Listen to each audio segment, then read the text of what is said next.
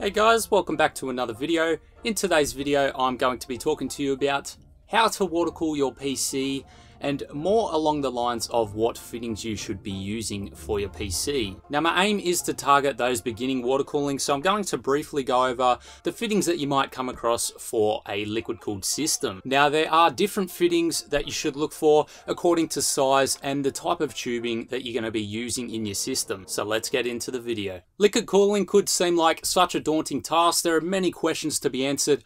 What type of fittings do I get? What type of tubing do I get? Do I go soft tubing or rigid tubing? Now, by rigid tubing, I mean those tubing that are hard and they all fit into a fitting such as these compressions here. So that could include copper tubing, that could include acrylic tubing or PETG. All of those tubings fall into the rigid tubing category. So let's start with our basic loop using soft tubing, as that is what many of you will go for your first liquid cooled system. Soft tubing comes in many sizes and can be used throughout the system without breaking the bank too much. What is good about soft tubing is that it bends itself, so you don't have to spend your time heating up the rigid tubing to bend it. What that also means is you are saving money because it does the bends itself and you don't have to fork out money on, say, 90-degree fittings if you don't want to bend your rigid tubing. This means less fittings in the build, therefore saving more money. Now, there are two main different ways that you can install soft tubing into your build.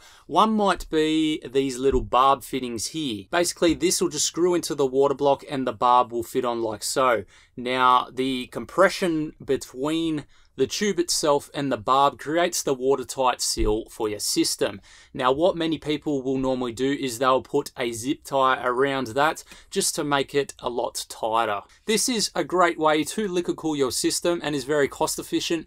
However, this does not compete with compression fittings, which just add that little bit more safety to your system. Essentially, compressions do the exact same thing as the barb fittings. However, they are compressed a lot more by this little compression ring right here.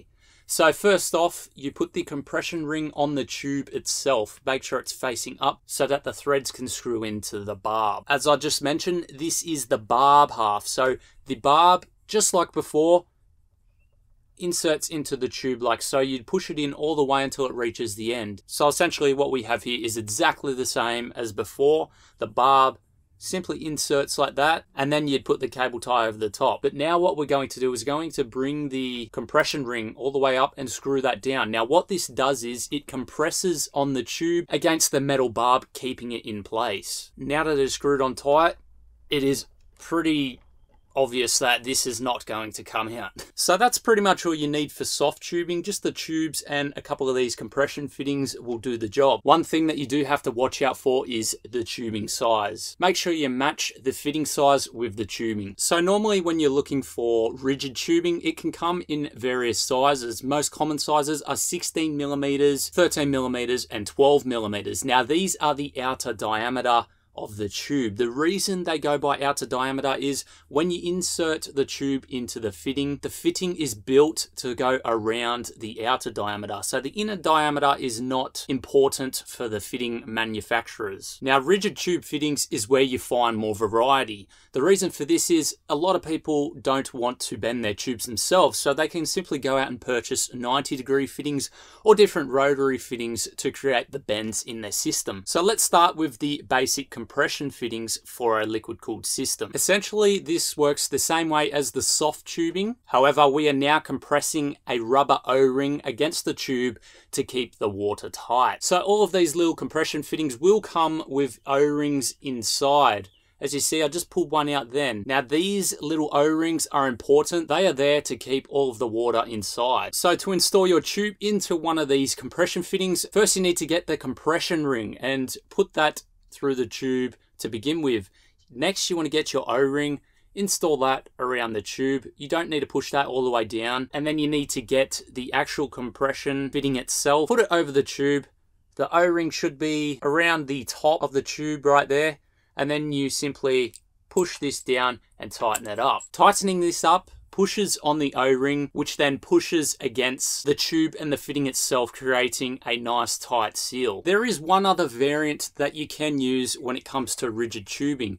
You have these fittings here where you simply push the tube in and that's it. Essentially what is holding this in place is the seal between the two rubber O-rings on the inside and the tube itself. While this isn't as efficient as a compression fitting due to the fact that a compression fitting does this and also compresses the O-ring on the outside, it still does work. One thing to be mindful of when using these is that the tube ends could be a bit sharp and cut the O-rings on the inside as you are inserting them.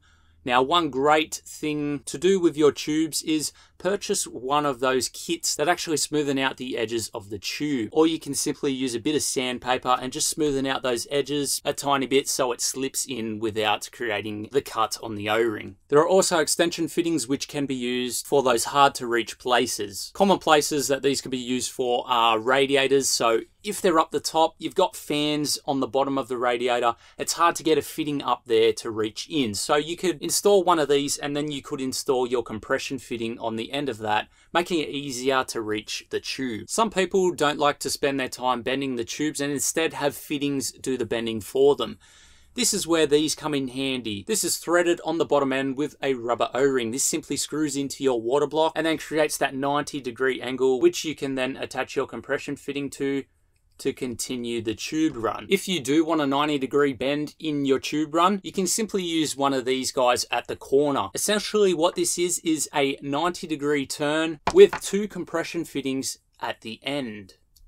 You simply undo these, insert the tube, do it back up, and the tube will be compressed. Here we have a valve, which is really great for draining your system. Now, typically you want to try and place one of these at the lowest point of your system and normally under the reservoir. That's the point that contains the most liquid for your system, and that would be the easiest point to drain and get the liquid out. Now, how this works is it has a valve which opens and closes. While your system is on, you want to keep this closed and one of these stop fittings on the end. When you are ready to drain your system, simply undo this stop fitting here and you'll notice that the water will still not come out because the valve is closed. You can grab a container or a bucket, even add a bit of soft tubing to the end, screw it in like this to give you extra room to drain the liquid through the tube, and then open the valve when you are ready. Draining a system like this, you'll notice that not all of the liquid will come out really fast. The reason for this is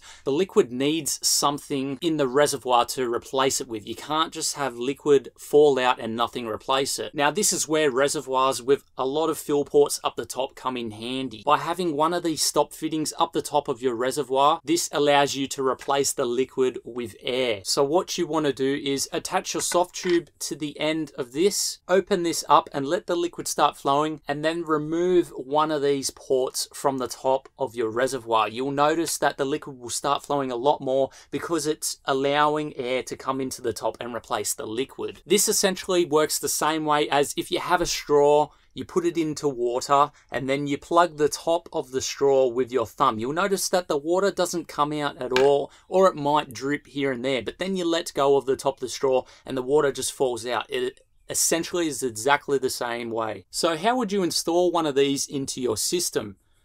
What you want to do is you want to find one of those ports down the bottom of your reservoir and you want to get something like a T-join. Now this has 3 different holes on each side, making it easy to route your tube in whichever direction you want. So what I would normally do is I would grab a fitting and make this join to the reservoir. I then have 2 free ports. One is where my tubing will route out and continue the loop, and the other port is where I'd use this valve fitting to join onto. So if I do cycle my pump and I'm trying to get the liquid out and I have the valve open, some liquid will still make it through the loop. However, you also have a lot of the liquid draining out through the valve, and this is all due to gravity. You can also get systems that use rotary fittings. Now, rotary fittings are really good for creating different bends which you could not achieve with a normal tube. For instance, right now I have a 90-degree bend, but I can all of a sudden make a really quick sharp turn just by turning this fitting up. So now essentially it's gone as an S bend. These fittings are great for those really tight bends, which need to connect 2 points in the loop. Last but not least, I want to talk to you about bulkhead or pass-through fittings. Now, a lot of you guys won't necessarily use these, but I just wanted to talk about them anyway because I get a lot of questions about these. So essentially what these fittings do is they bring the liquid through the front. This is joined onto a panel and then it brings it out to the other side of the panel. Now how this works is by unscrewing the back ring of the bulkhead fitting, it becomes 2 sections. Now you drill a hole in your panel and you insert this through the panel. On the back side of the panel, you then screw this down so it's tight again. So now the panel is in the middle of this fitting and it is just sitting there. In the middle it is threaded, so you are able to add your compression fittings or your push fittings in like so. So now essentially the loop passes straight through the panel. Now this is what gives that nice clean look in my Project Severed Blue and in a lot of other custom PCs. It's just threaded all the way through so you can screw in any G 1/4 inch fitting. So there you have it guys, that is my basic fitting guide for beginners. Hopefully you all enjoyed, hopefully you learnt something new. There are plenty of other fittings that I've got out here to show you guys, but I think that's more for an advanced water cooling guide. As I said, I use 100 different type of fittings. There's so many different types of fittings out there for you guys to use, but those are the main ones and the basic ones that I feel like a beginner needs to know, because anything more fancier, you're starting to put in extra costs to your loop and you also have to get a bit more creative with the loop. So anyway guys, I hope you enjoyed videos like this. Please let me know down in the comments if you did enjoy this guide. This is something that I'm really passionate about. I like making guides and helping people, and hopefully you all enjoyed as well. So now I've got to pack my fittings up. Hopefully you all enjoyed this video. Please leave it a like and subscribe guys, and we'll see you all in the next video. Thanks guys.